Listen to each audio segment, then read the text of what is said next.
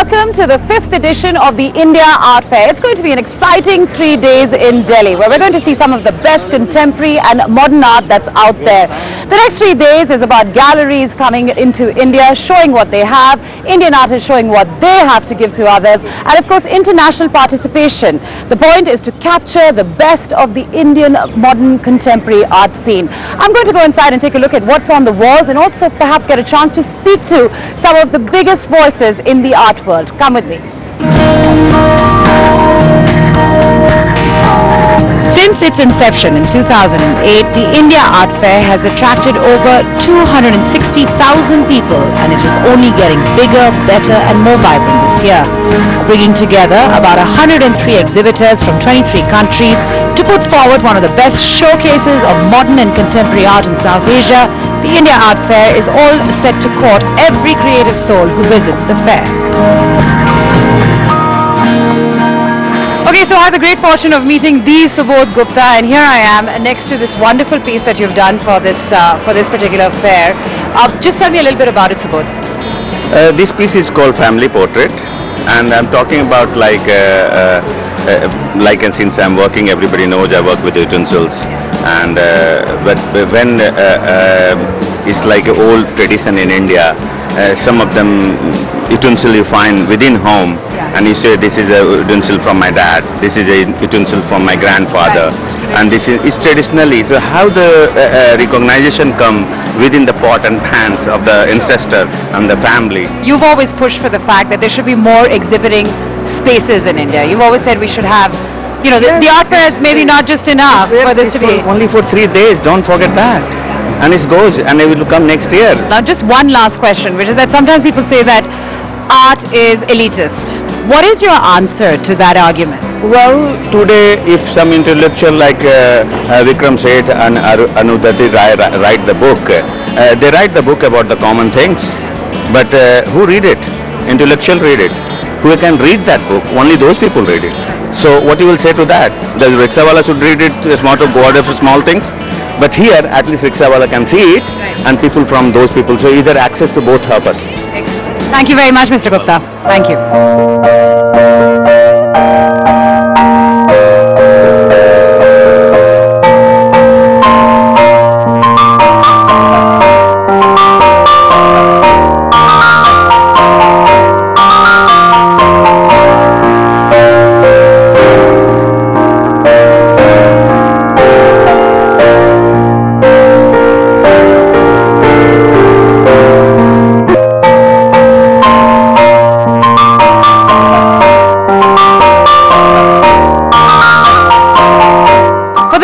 This year, I'm seeing more participation from South Asian artists, and of course one of the people who's done something specifically for this summit is Mahbubur Rahman. He's here from Dhaka. I just want to talk to you about participating and having done a piece for the Indian Art Fair.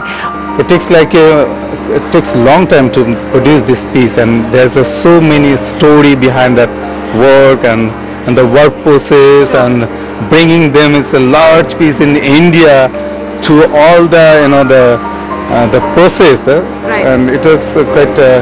And are you excited about what you've seen? I mean, have you met a lot of interesting collectors, or a lot of people who sort of asked about Bangladesh art or about your art specifically? Actually, my piece is in the outside, and I'm not all the time over there. But I found there's many interested people who are taking photograph. But unfortunately, they can't notice from the back. You can get in and see more thing. There's a video installation and sound thing, and it's amazing for me to put up that piece within the big audience.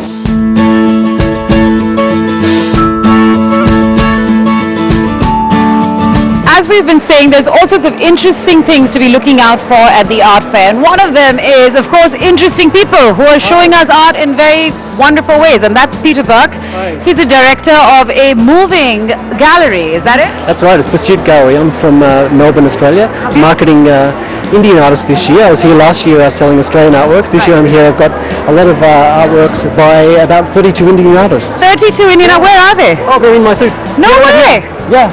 Can you guys see this? Can you see what I can see? And if I sort of picked up one of these pieces, I would own a piece of TNT, or I'd own a piece of... Is that it? So if you took a little artwork, for example, you'd have a little original work here, signed, dated and titled. Wow. Hand painted by the artist, and you might not be able to afford some of this stuff, but this stuff you can take in your pocket home tonight. Yeah. Put it on the fridge, put it beside the bed, in the home, in the office. Wow, that was amazing. On the other side of this break, we will be talking to some of the galleries that are exhibiting here and catching up with some more artists.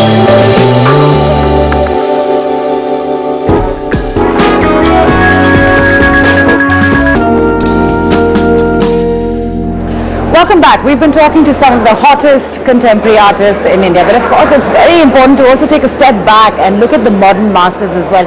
What I'm surrounded by right now is the progressive artists. You have Hussain over there, Baruta, Jamni Roy, Raza, and on this wall, of course, you have Souza as well, and there you'll have Tayyab as well hanging there. So there's a lot that's going on in this space.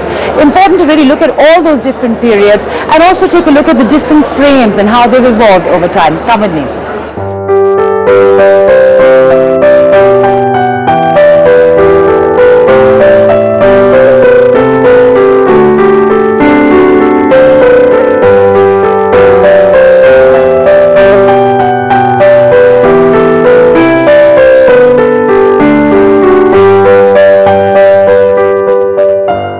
With Amit Vadera. He's a partner at Crayon Capital. It is a niche art advisory that we're talking about. I understand that you, of course, have been doing this for many years.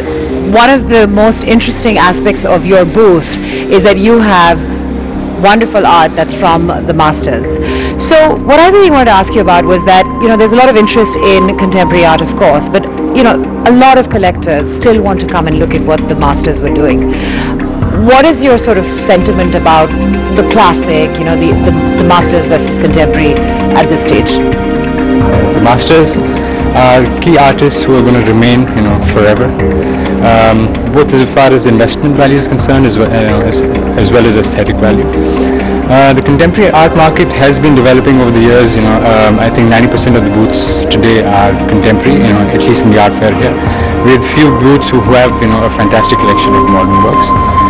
Contemporary art has been growing, you know, for a while. You know, we had several artists, which were, you know, the Subodh Gupta and Bharti Khels, who hit $1 million. But it's, you know, forever evolving. Whereas what masters can give you is something which is, you know, history, which is fantastic, aesthetics, which are fantastic, and also, you know, they have different genres, so it pleases pretty much everybody, you know, and it can be passed on generations. Could you perhaps say that we're going to have more serious collectors in the next few years? I think slowly, you know, as people are understanding quality over quantity, you know, I think, you know, the collector base will grow. It must grow. India is a rich country. They have the money. You know, if they're buying luxury houses, luxury cars, art follows suit next. All right, Amit Vadera, thank you very much for talking to us. Pleasure.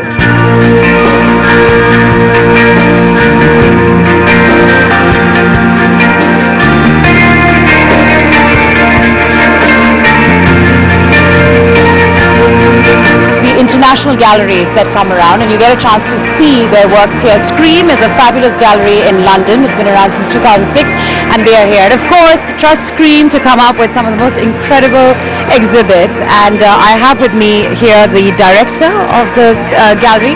What I wanted to ask you was that these are fabulous pieces, and obviously you've put them up knowing that Indian sort of collectors, the people you'll be meeting here, are getting increasingly experimental with their taste.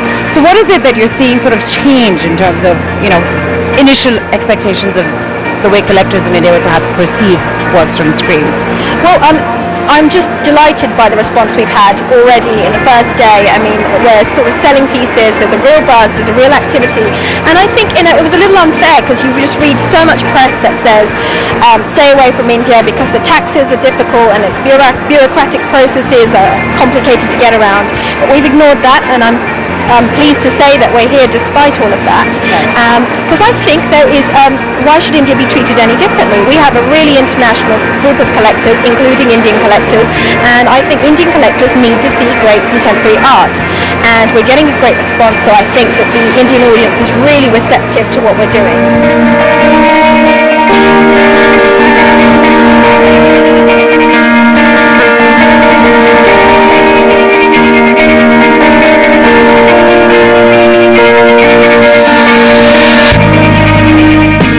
can see, we've looked at quite a lot of artists that are participating and different galleries as well. And I have with me Paul Stopper, who's here from London. And I have to tell you that I looked at the Damien Hirst and I found myself just walking right in. And I see that you have other artists as well. But just a little bit about Damien and the kind of response you've had today.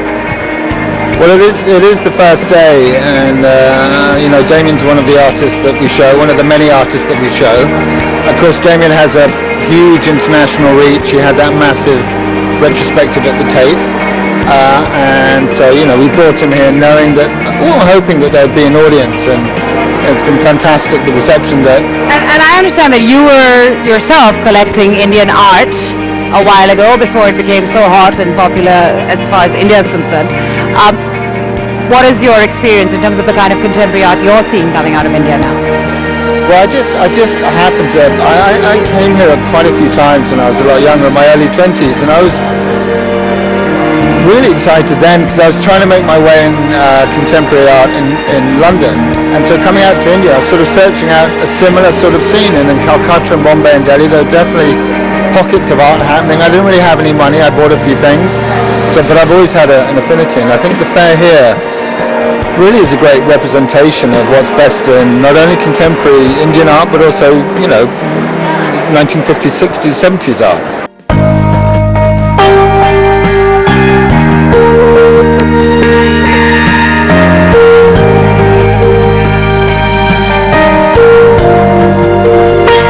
So here we have the celebrated artist Anita Dubey. She wasn't here last year because she was participating in an international capacity in Bologna. So this is the first time that I'm actually seeing her standing here today. What is your impression so far of the kind of, you know, pieces you're seeing around, the sort of hopes people have out of the art fair?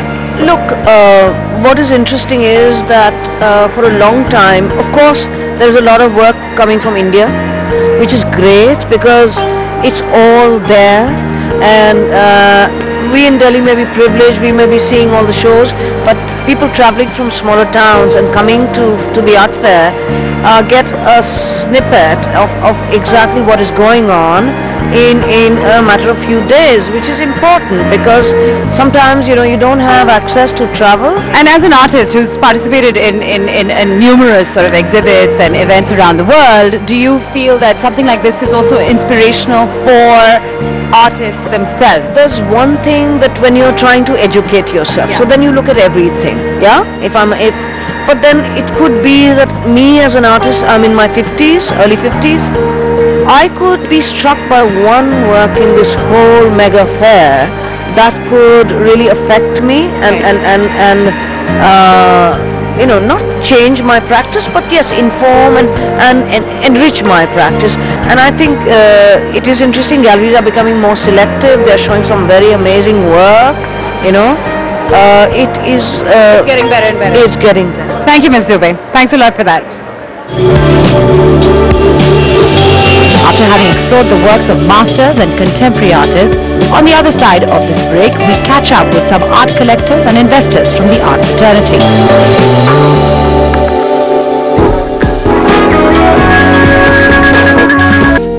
Welcome back to the special show on the India Art Fair. What I have behind me is a special piece that's been created by the artist Paresh Mehti, and he has put together all these trunks, and on them he's painted the monuments of this city. Now this is the typical sort of thing you're going to see in this fair. You're going to see interesting medium, you're going to see interesting ideas, and really it's not about buying the art, it's about engaging with it. I would also like to talk to some of the collectors who can really tell us what we should be looking for in this particular fair. Let's take a look.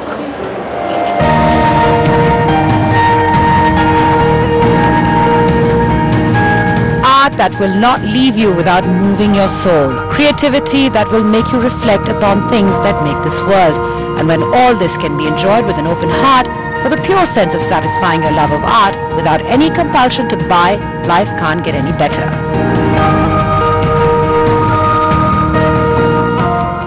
So I am with Swapan Seth. He is known for his taste in art. He's known also for the risks that he can take in terms of what he likes to collect, and also the fact that you are genuinely very interested in the Indian art scene. Would you just show me a few of the pieces that you think are nice? I love this work by Adit Datta.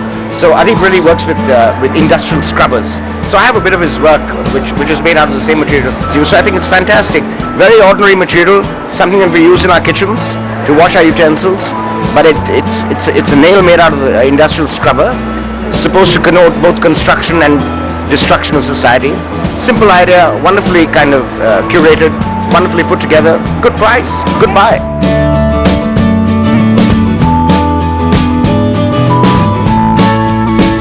So this is actually an artist called Pankaj Pandey, and Pankaj always works with waste materials, things that you kind of throw. And then Pankaj, always strives to preserve those things. So this is as simple as the Genda fool that we kind of offer to our gods during all our pujas. And at the end of the puja, you kind of discard it.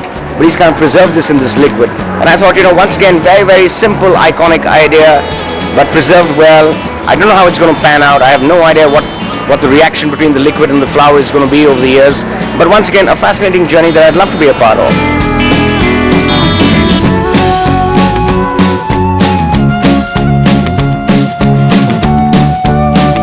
Look at it, both of us sort of looked out at this. But then, Fatima, that's the entire point. The point of the matter is that lovely art is something which is quite universal. I mean, everyone who I've walked around with during the show has actually stopped by this piece and said, yeah, absolutely.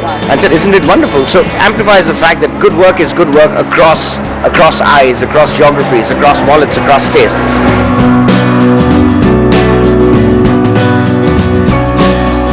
Take a look. My son would have, of course, been the first person to admire this greatly, but yeah, I mean, it's quiche, it's poppy, but it's painstakingly crafted and must have taken hours and months for the artist to put this together. And it's vibrant, it's happy. It's what good art is supposed to be at the end of the day. All right, Swapin, I'm going to say bye over here, and thank you very much for having taken me around, and I look forward to seeing you again. See you. Bye.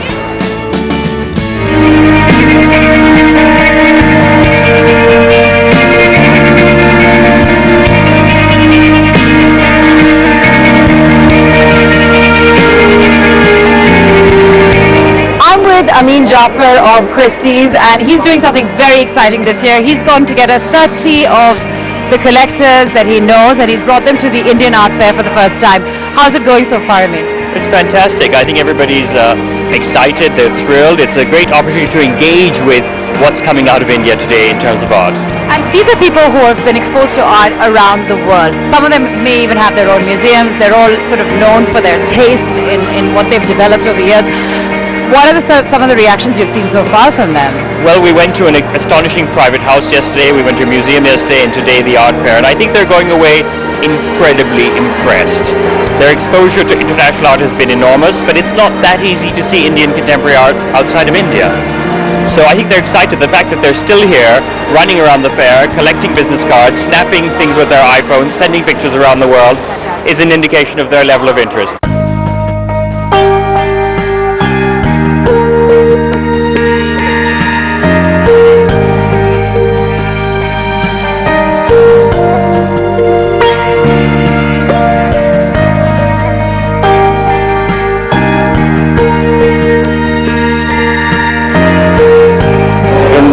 Evolution of our country, that there is one more sunrise sector, is Indian art and culture. And through a platform like this, we believe that investment we are making is something which reaches out to not only our Indian customer base or potential customer base, but reaches out because of outstanding coverage this property has across the world. Acting as a funnel for the global art fraternity, the India Art Fair 2013 is all set to give you the best of the lot with its variety of artwork, innovative form, art installation, bookstores, speaker forums, and a number of customized tours and curator walks. It's been quite a long day, but I finally caught up with somebody who has been at this for a few years now, and you've obviously been on your feet the whole day. Neha Kirpal, she's the founder, she's the director, she's sort of the person who's envisioned the scale of this entire event. Neha, I've already heard people say good job. What is it that you think is going to be really different about this year? I think what's phenomenal this year is the quality and the scale of participation. So if you look at the 104 booths we have here, from 24 countries, there are over 3,500 artworks. This range, this quality of work has never been seen in India before. It's not been seen in large parts of Asia before. So after spending an entire day on my feet, you'd think I was tired, but it's actually quite the opposite. It's been a rejuvenating experience because I've seen so many amazing ideas that have been sort of thrown out at me. This is a place that you can see a lot of fun art, a lot of colorful art, a lot of different mediums as well, but you also get to see political statements that are being made as well. The piece behind me is by an artist called George K, and it's called The Seduction of Corruption. And it really is about corruption and the sort of tangles that it can get the mind into. I also don't want to get into some very complicated analysis about this piece, but what really stood out was, of course, the darkness of the piece, and also the fact that the crow says ka ka ka, which is also why, which is the questioning of why certain things happen in society as well. So it's been an amazing day. I've seen all sorts of pieces. I highly recommend this experience for you as well. And I'm also really looking forward to the next year, where the India Art Fair is bound to come back stronger, bigger and badder. Thanks for spending the day with me.